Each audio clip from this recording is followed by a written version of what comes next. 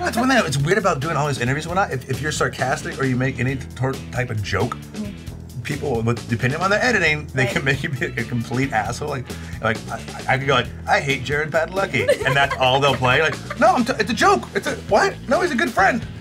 Unbelievable. We would never do that. Edit to make you look bad. Why would we do that? That would just be rude. I hate Jared Padalecki. Fuck you, channel up here. I hate Jared Padalecki. Oh shit, hold on.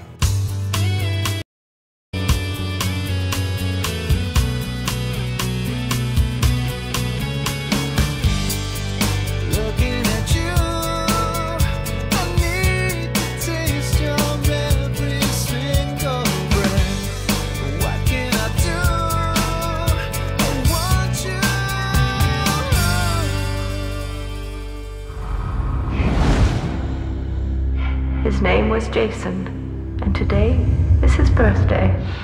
What's up, you guys? Welcome to another episode of In Bed With Danielle Panabaker. I love saying her name. Jared Padalecki in bed with me. Why? Because Friday the 13th is out right now. I'm so fucking excited.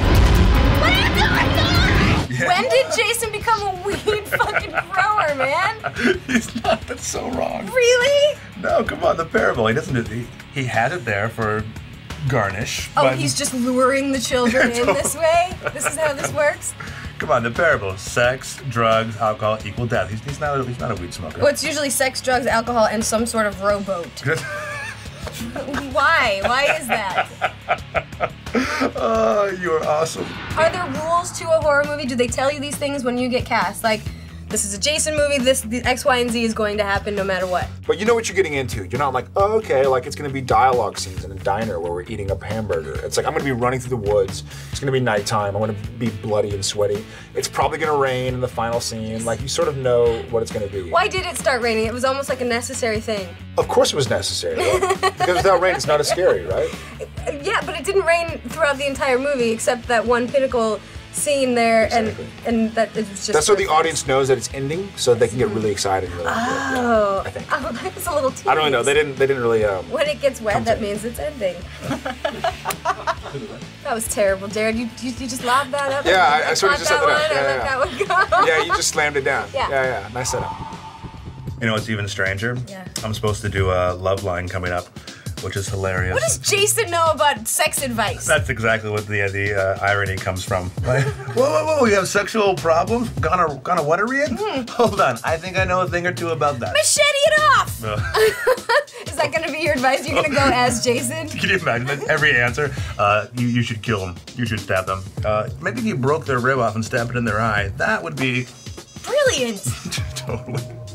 Having a bad date? You know, just cut his leg off. It'll be fine. Set a bear trap. Who knows? It could end well. Oh, good times. Who was your favorite death? Who was the person that got the fucked up the most and you guys loved watching? I don't know. I think Aaron Yu's death in the movie is pretty intense. Strange. Jason said the same thing. Really? Yes, he enjoyed that one we very speak the same much. language. Yes. Yeah. Well, and it's scary. It's because you don't think it's actually going to happen and you see it coming and it's gruesome and intense and suspenseful and bloody and really great. Really bloody. What happens to him? This is how Jared reads the script. He gets my part. Blah, blah, blah. Clay, that's me. Clay, that's me. Blah, blah, blah, blah. Clay, I like. Good. Is it true, because I heard a rumor, that behind that mask, every time you killed somebody, little orgasm face. There were smiles. There were times where I'd lift up the mask and like, hey, can you guys see that I'm smiling? No, okay, cool. Keep going. Did you get claustrophobic? No, not really. No, I'm used to it. And then how long did it take to put the merkin on every day? The merkin, that's about a half hour. Because that bikini scene was fucking hot. Well, I mean, the half hour is mostly because there's so many hands putting it on. You can't just have one person putting the merkin on. You have a team that you, of course, you know, the level that you get where I'm at, you have to choose your own team. So good. Yeah. And you had the fluffers and the Soul Glow sprayer and the whole thing. You know, you have to make sure it's right. You do. It's the quality for the audience. And since you're not taking care of the hair up top, obviously you got to make sure the hair on the bottom is working for you. And so your island is not here, your island's moved down here in the sea of skin.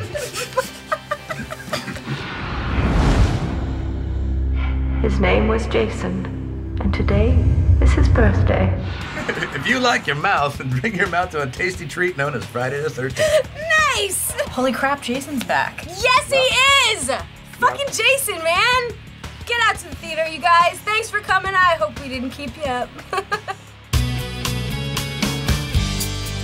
Looking at you, I want you. This is my first interview in a bed ever. Really? Ever. Do you plan on getting into lots of beds with other interviewers? Once the film comes out. Thank you. Awesome. Thank you so so much. much. Oh my gosh, this was awesome. This will probably be the best interview of the day. Yay! Oh, thank you. Yeah, of course. Who's your daddy?